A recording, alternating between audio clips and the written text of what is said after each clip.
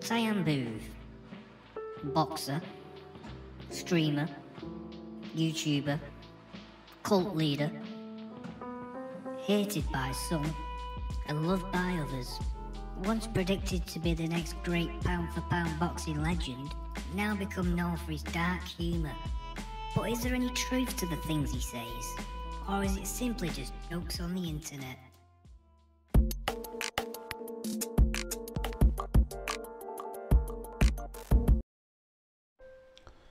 Tyan, who are your top 3 best murderers? Jeffrey Dahmer, I think I like him the best. Now, it's no secret that Tyan has a fascination with serial killers. Obsessed with serial killer documentaries. You know, Jeffrey Dahmer used to like drill holes, you know, into his fucking victims and pour acid, you know, into their fucking brain to try and like keep them alive. He was fucking mad.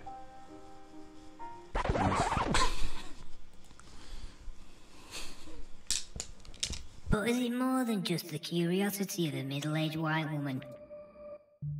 Who exactly is Tyan? Where did he come from? And how did he develop into the man he is today? Born in Nottingham Forest, to a white mum and a black dad, who often worked away, Tyan would spend hours at the local library, reading books.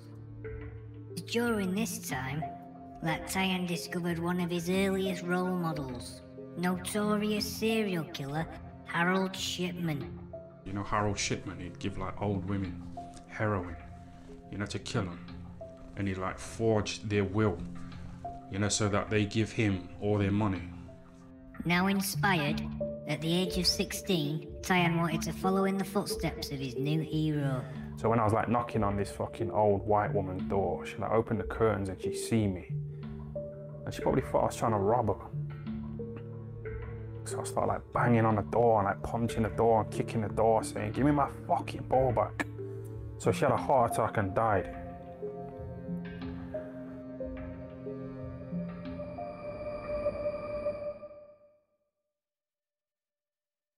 That's more like manslaughter. That's fucking manslaughter. Although Tyan was disappointed he'd not committed full murder, there was still one thing that he would never do. So I had to go to court and I got fined about £800. So it had nothing to do with rape.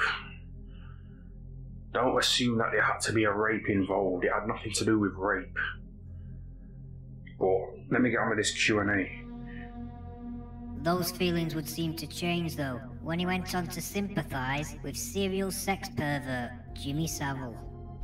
So if she was in the mental health hospital that Jimmy Savile had the keys to, and you're his mate, then he invited you to the hospital because he's got the keys, would you go to bang that Amber Heard? You know, Johnny Depp's ex-wife, you would, wouldn't you? Fuck, come on, man. Loads of people are mentally fucked. I might be mentally deranged. Yeah, if I went to the psychiatrist, they'd probably put me on some kind of scale of autism or something like that. So I'm probably mentally fucked. Does that mean that I don't deserve fucking sex? And as time progressed, there seemed to be no limit to what Tyan would do for sex. Would you have accepted an invite to Epstein's Island? Yeah, 100%. I would have gone. I would definitely have gone if I got that invite.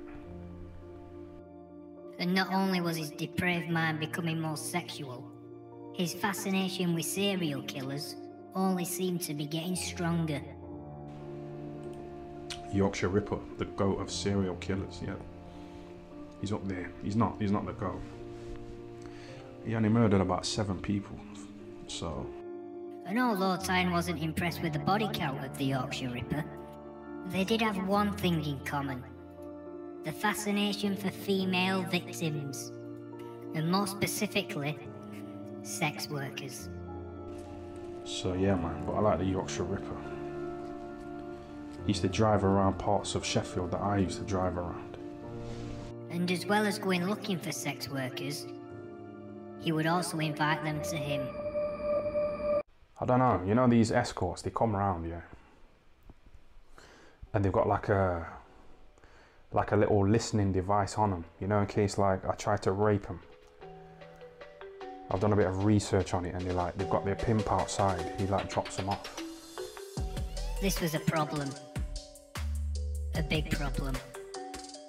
Because as long as the sex workers were bringing the pimps around, Tyan wasn't able to get violent with the women. And for Tyan, that's what he wanted the most. And he seemed to be prepared to do anything to do it.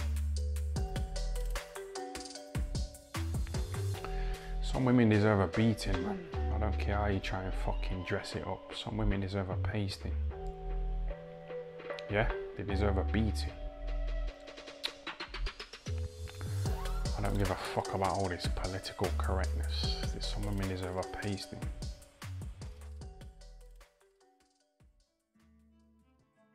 Now as time goes by, a lot of people have started to question Tyan's mental health, claiming to see an obvious decline. I'm gonna be honest with you, like my life right now is fucking shit. It's absolute garbage, like I'm at rock bottom. I've been a bit low today, to be honest with you. It might be a bit of a low energy live, but been a bit low. I think it's because I haven't been training for a few days. But declining mental health or not, there was one thing for certain. His views only seemed to be getting more and more extreme.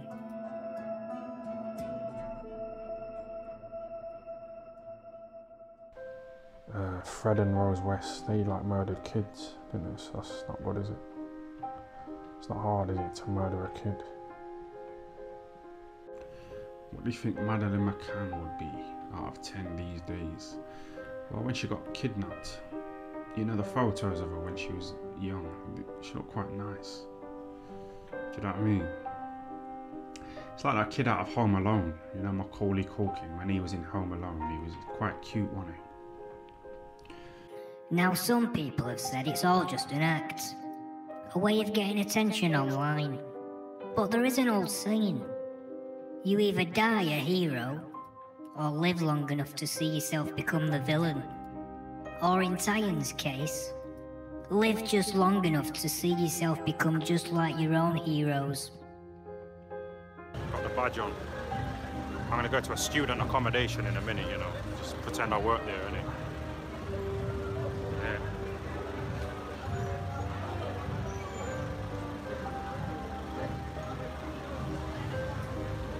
Best life already, yeah?